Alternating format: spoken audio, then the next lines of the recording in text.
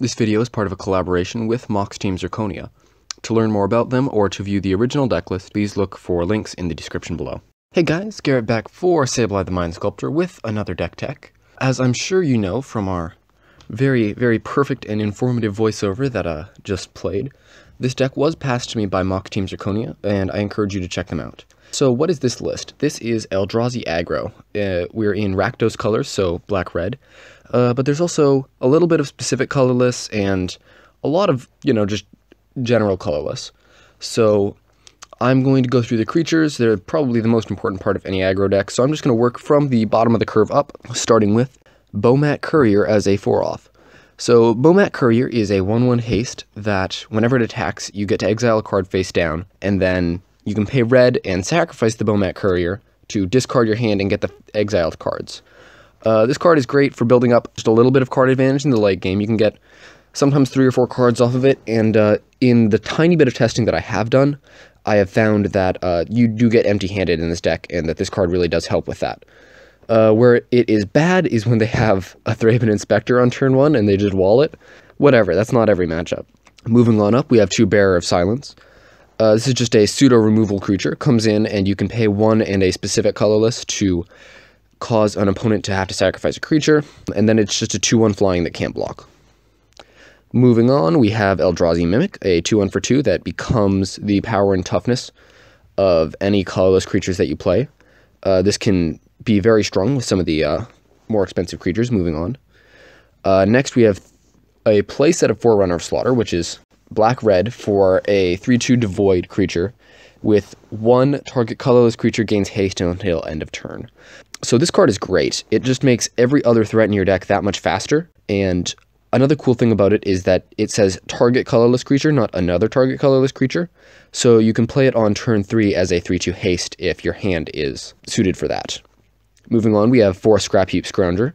This is just a very good threat. Even when you're not playing to specifically set it up, creatures die all the time, and so there's almost always something for you to sacrifice for it.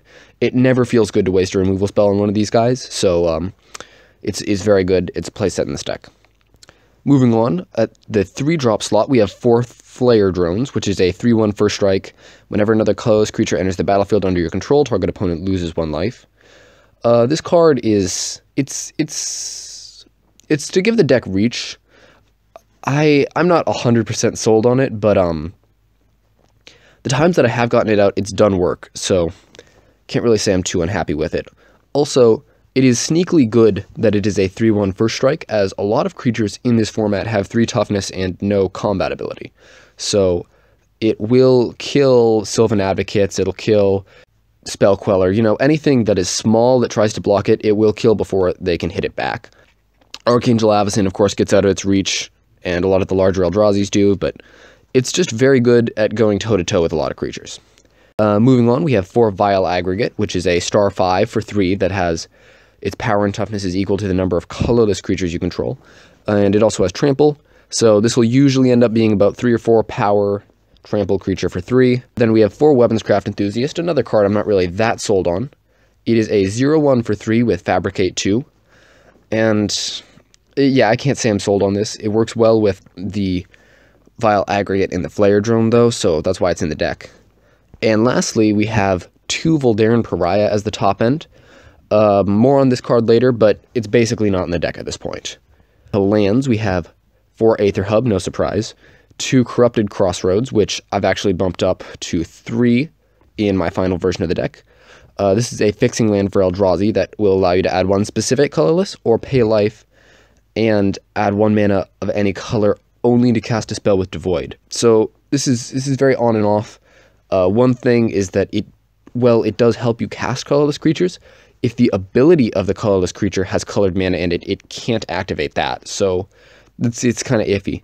4 Foreboding Ruins, because, of course, 5 Mountains, 2 Ruins of the Oran Reef, which is questionable, but I think 2 is about the right place for it, and then 6 Swamps. Lastly, we have our removal package, which is 3 Outnumber. They basically decided that this is slightly better than Galvanic Bombardment in this deck. I'm probably going to test with both of them and just switch off every so often and try to figure out which one works better for me. And then 4 Unlicensed Disintegration, because we do have artifacts, and if you do, then Unlicensed Disintegration is literally like murder plus Lightning Bolt, which is very good. And I think this is a huge card for any red-black aggressive decks. So that's the deck that they gave me, and the first thing they told me was take out Veldaren Pariah. So right now I took out Veldaren Pariah and I added in 2 Reality Smasher instead, because Reality Smasher is just a great card, and we also have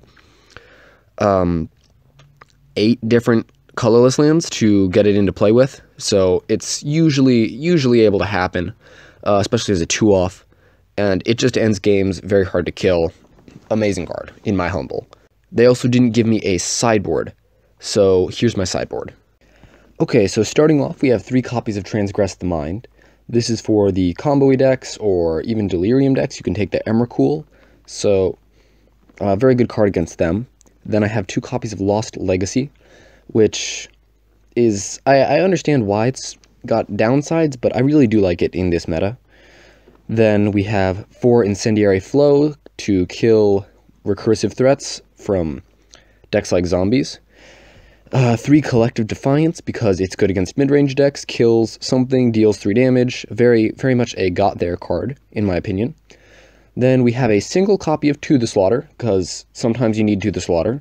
And lastly, 2 Keys to the City for any matchups where they put out a whole bunch of blockers early on. So that's the deck. This is one that I'm actually going to be doing slightly differently in the deck text, because I'm going to start by playing this deck as it is, but then every game I'm probably going to make a small change to it, and when I'm done with the deck, I'm going to make another deck tech for it with the deck that I end up with. So tell me in the comments if you think that's a good idea, or if you think that's the worst idea ever. I think it's kind of a fun way to format my videos from now on. And one last thing before I go, I have an outro now. Crucify me if it's bad, and don't if it's good. I don't care. Anyway, hope you like it. Peace out.